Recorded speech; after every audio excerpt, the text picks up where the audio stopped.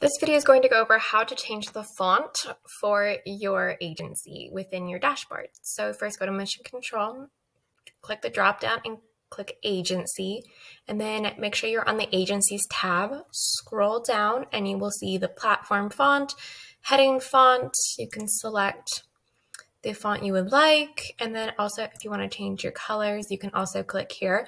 And a tip for doing your colors, if you click this bar, you can click this little arrows over here, and you can actually use your hex code if you would like.